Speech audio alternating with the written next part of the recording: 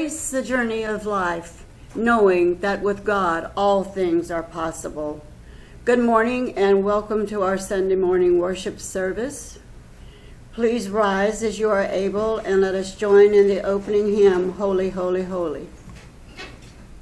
Let us join in an attitude of prayer. Father, Mother, God, Infinite Spirit, as we assemble here today with open hearts and open minds in the vibration of love, we ask that we be open to receive the divine guidance that each of one of us needs individually, and to step into that wisdom to apply that guidance in our own individual lives, and to send forth healing to all of the world, that we, the children of God, may be able to rise above the situations that are taking place in the world and find that place of peace and unity, that we can walk in peace and harmony with each other, knowing that we all are a divine spark of the infinite, and that together we can and we will overcome. And as we pray for all souls everywhere that are in need of healing, we pray for those that are in hospices, individual homes, hospitals, and those that are homeless or feel that they have no one to pray for them. May they open their hearts and minds and be able to allow that spark of healing to take place in their lives, with the infinite wisdom embedded in it to guide them to walk the path of their own soul's journey, not trying to mimic someone else. For these things and all other blessings, we are truly grateful. And we ask that we all join together praying the prayer that Jesus, our wayshower and master teacher, taught the original disciples. Our Father, which art in heaven, hallowed be thy name. Thy kingdom come, thy will be done, on earth as it is in heaven. Give us this day our daily bread, and forgive us our trespasses, as we forgive those who trespass against us. And leave us not in temptation, but deliver us from error. For thine is the kingdom, the power, and the glory forever. Amen. Thank you, and please be seated. It is now the time that we declare our principles as accepted by the United Metaphysical Churches, which is the cornerstone and foundation of our belief system, and they will come up on the screen and we will declare those in unison. We believe in God as infinite intelligence. We believe that the phenomena of nature, both physical and spiritual, are the expression of infinite intelligence. We affirm that a correct understanding of such expression and living in accordance therewith constitute true religion. We believe in personal responsibility and that we create our own happiness or unhappiness as we live in harmony or discord with natural, physical, and spiritual laws. We affirm that the existence and the personal identity of the individual continues after leaving the physical world. We affirm that communication with spirit is a natural experience and is demonstrated through mediumship. We affirm that examples of prophecy and healing found in the Bible and other sacred texts are divine attributes found in all people. We believe that the highest morality is contained in the Golden Rule: do unto others as you would have them do unto you. We affirm that the doorway to revelation is always open to any soul, here or hereafter. Our special music today is titled Sanctuary.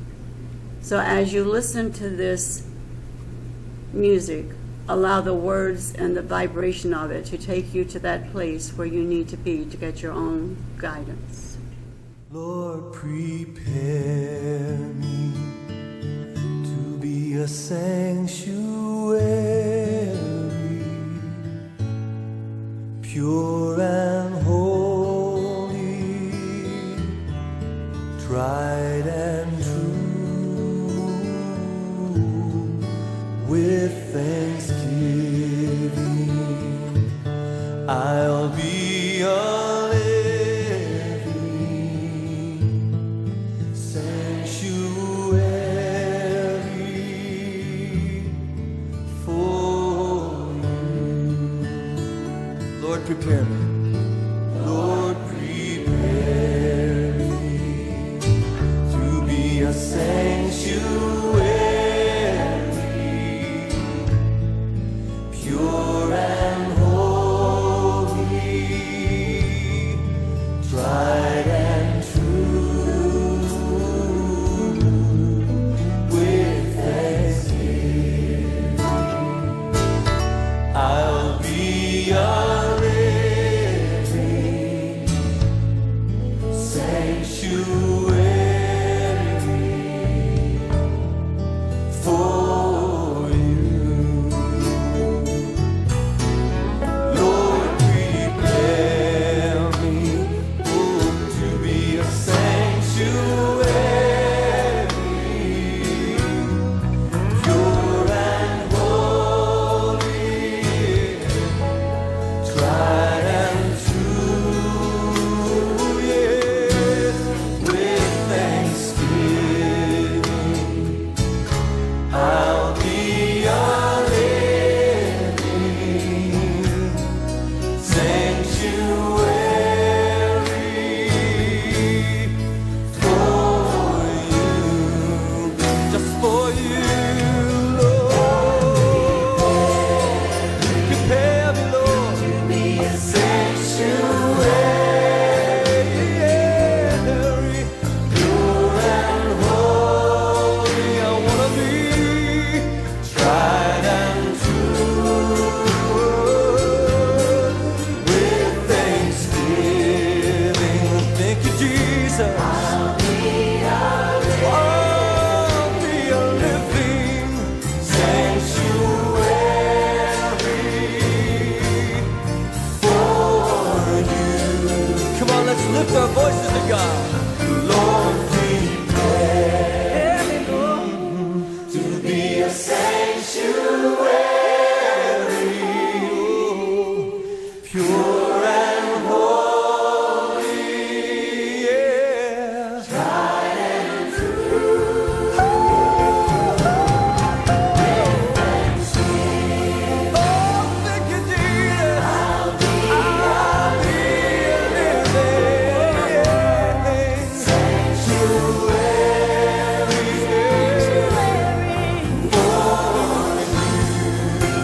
with thanksgiving, Lord, with thanksgiving. Thank you, Jesus. I'll be a living, oh, yes, sanctuary for you, with thanksgiving I'll be a living sanctuary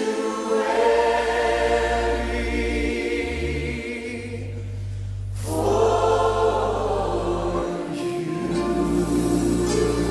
I promise, Lord, just for you.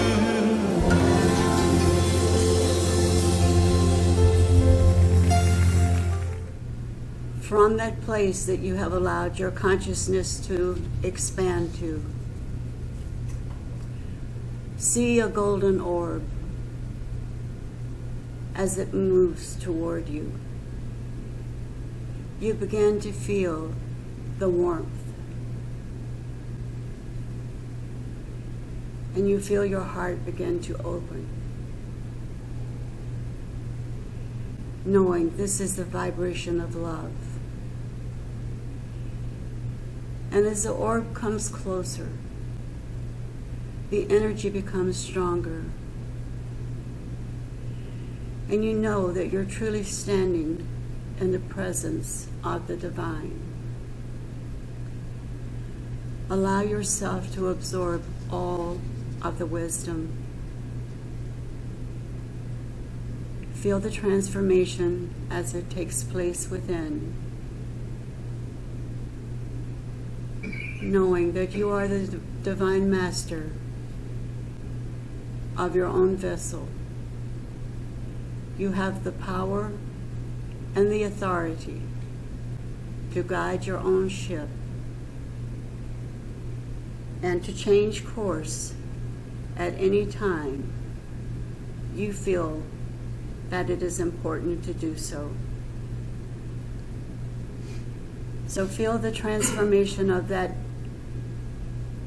vibration as it moves down through your body, opening the heart chakra, moving on down throughout your solar plexus, and slowly moving on down through the entire body, out through your knees, your feet, and feel the energy as it goes from the bottom of your feet out into the universe,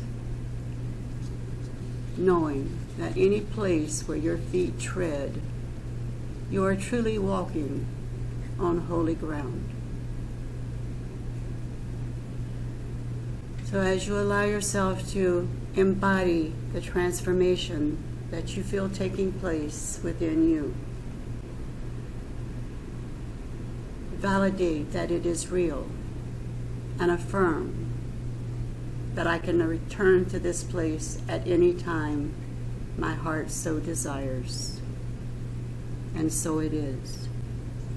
And after the lights come up, you may feel free to open your eyes.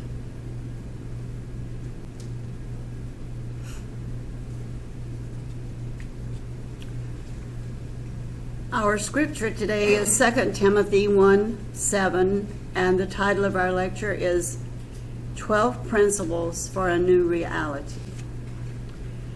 For God hath not given us a spirit of fear, but of power and of love and of a sound mind. May Spirit bless the reading of the scripture. Life is about being, and we are endowed with the spirit of power, love, and a sound mind, all that we need to be a living sanctuary. A new reality brings a vista of awareness.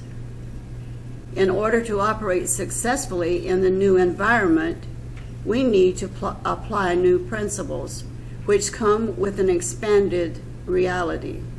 Such knowledge empowers us to awaken to our newly expanded potential and manifest it with ease out into the world.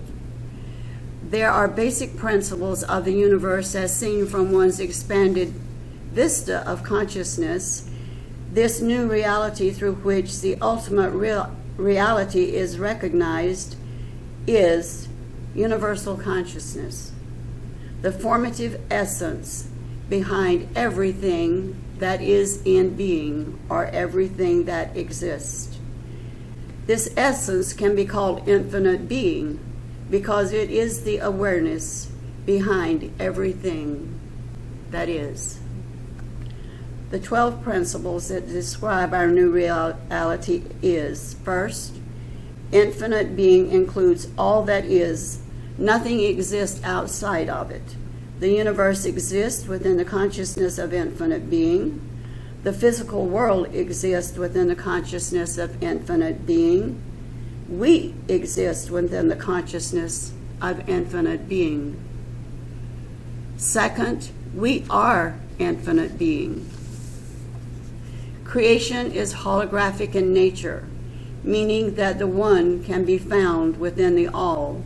For example, the oak tree produces a small acorn, yet the life form of the complete oak tree is in that tiny seed. If a picture hologram is divided into two parts, both parts will retain the complete original picture. While we are a part of the consciousness of infinite being, we are also infinite being itself.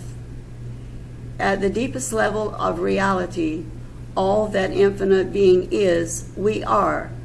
Therefore, we are, each of us, separate and independent, infinite being. Third, purpose in life. Our overall purpose in life is to experience it from one individual, unique point of view. Just as each snowflake is unique, so is each person. From a cosmic point of view, you are one expression of an infinite being as it experiences itself from all possible viewpoints. In this way, through each of us and all life, infinite being gains infinite experience. At a personal level, we are individual souls, pre-planned the major themes of our life. We chose the time, the place, and our parents in order to set a life plan in motion, which would explore these themes. Such pre-planning gave rise to the occasional occurrence of related meaningful events in our individual lives, which may have already given us the impression that destiny does exist for all. Destiny does exist to the extent that the major themes of your life are pre-planned by you ahead of time. As we pass through life, certain names, places, people, and activities resonate with a certain specialness in our consciousness. It's almost as if you knew them once before, but you can't quite remember where or when. And in some cases, you will have that memory and will recognize that individual at that deep soul level. That is destiny as it unfolds, important, pre-planned, and previewed events in life. In the phenomena called deja vu, scenes that we recognize as they unfold in our lives are the scenes which we have previously viewed in other states of consciousness. This previewing occurred either during your pre-life planning or more often in a recent out-of-body dream state. To help us remain on purpose, we reviewed the important upcoming events in our lives. It's like sometimes just before we have an important event coming up, we will have one of those events and we will remember it very vividly. And when we do that, we know the actual choice or turn in life that we are most inclined to take. 4, free will enables us to explore our true potential. Free will fills in all the details. It can be used to any degree that we choose. The most productive use of free will is to explore our true potential within the themes of life that we have pre-planned, thus gaining the greatest possible growth for our individual soul. 5th, reincarnation exists to provide a variety of experiences so that life skills may be gained, and so that while in a physical body, we can rediscover our spiritual connection with the source, infinite being. 6th, life after death. From the point of view of our true inner personality, passing away from the physical realm is like stepping out of a suit that we have worn for a while. The suit is not the real us. In our spirit body, we move into the spiritual realm, which is a place of joy and healing. After meeting with friends and relatives who have passed on before, we start to work on resolving the issues which caused inner conflicts while we were in the physical body.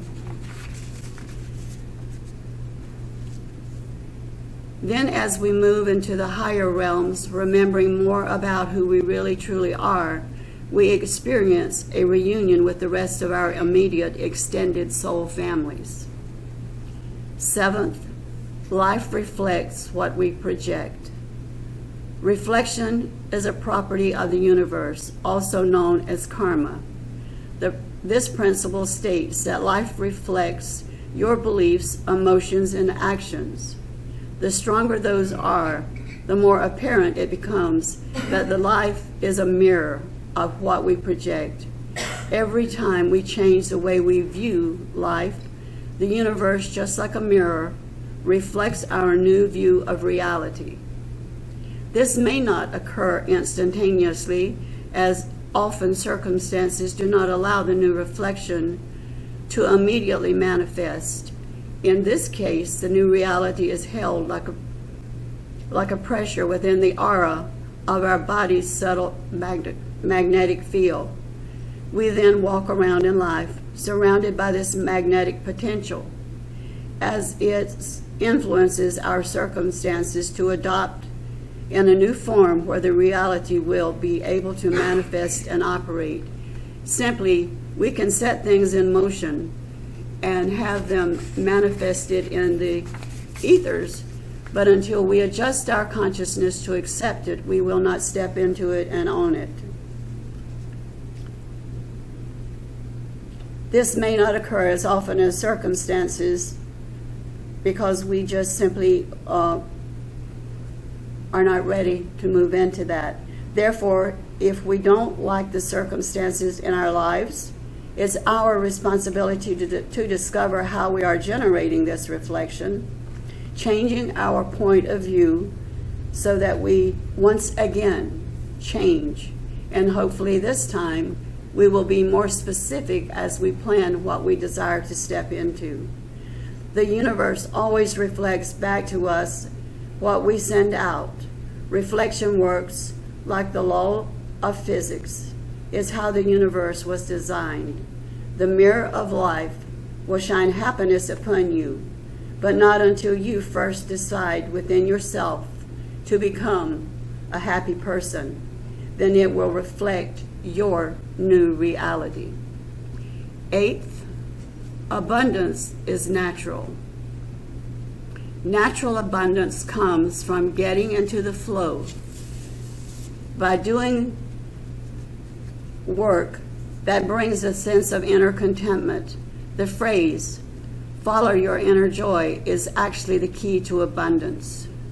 Once we follow our innermost joy and adapt our situation to doing work that we love, synchronicity begins to flow in our lives. Synchronicity is the universe's way of telling us that we are on the right track. It is a flow of events where everything begins to work in harmony, and we see evidence manifesting that supports our efforts. Synchronicity brings us opportunities, people, events, and circumstances as we need them. When life flows naturally, the universe's natural state of abundance automatically flows to each of us as we will allow. Ninth, love is the only reality. Unconditional, holistic love is the answer to all of life's challenges. We are here on earth to love ourselves and others, and to accept ourselves and others completely, without judgment. At this point, some people ask, why are we supposed to love someone who is bent on being antisocial, even destructive? The secret is that there is a difference between an acceptance of the outer beliefs of a person and an acceptance of their inner essence. We all come from that same place with our inner essence. Regardless of that person's outward belief, whether we agree with it or not, it is the inner essence of that person that we learn to recognize, to love and accept. The secret is that unconditional love will heal the world, and there is no shortage of its supply. The universe is permeated with unconditional love and held together by the love aspect of the Creator. We only have to allow that energy to flow through us to experience its wonder. That should not be truly that difficult. 10. Self-responsibility. We create our own reality and must take personal responsibility for it, for evolution of consciousness to take place. Our life is a reflection of our point of view based on the experiences that we as a soul planned for this life. 11. Truth is everywhere. The ultimate truth is to be found within. Yet the study of a variety of sources of importance of information helps us to reawaken and remember our own inner truth. Our intuitive sense is our guide as to what material is most appropriate for us at any particular time during our personal development. 12. Inner connection and insight. Interconnection with our spiritual source promotes spiritual transformation and the achievement of our true potential. Developing intuition provides an essential insight into life's experiences. This can be achieved through regular daily meditation and prayer. When we go to God in prayer and our meditation, we should speak freely to Infinite Mind, then wait in silence for guidance. Through our newly developed intuition, it is up to us to act upon this guidance, extending forgiveness to ourselves and others, letting go of negative karma, freeing our minds to live in the present, not worrying over what happened last year or in a past life, not fretting over what will happen next week or in our next incarnation. We have the power to resolve those issues right now in the present moment by choosing a new reality, one that demonstrates the spirit that God has given us with the attributes and power of unconditional love and a sound mind, capable of understanding that our happiness or pain does not reflect either blessings or betrayal by anyone other than ourselves. We are the masters of our destiny. And David Dong stated, once you realize the power of your tongue, you won't say just anything. When you realize the power of your thoughts, you won't entertain just anything. And once you've figured out the power of your presence, you won't be just anywhere. Meditation and prayer promotes intuitive insight, unconditional love, experience through our personal experiences, combined with the understanding that being is composed of will and consciousness, teaches us how to embrace the journey of life using the mind that God gave us, not the one that we have created for ourselves. 2 Timothy 1:7 states, God has not given us a spirit of fear, but of power, love, and a sound mind, all that we need to be a living sanctuary for the Christ consciousness, as did Jesus the Christ. Namaste.